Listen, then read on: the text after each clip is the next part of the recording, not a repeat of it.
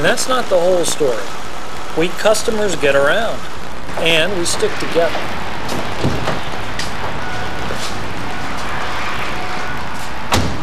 Good afternoon, sir.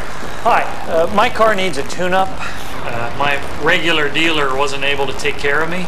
Okay, let me see what I can do for you, sir. Really great mileage on that model, huh? You buy it here? No, Quality Motors. Oh, yeah? What's their service department like? At bad, huh?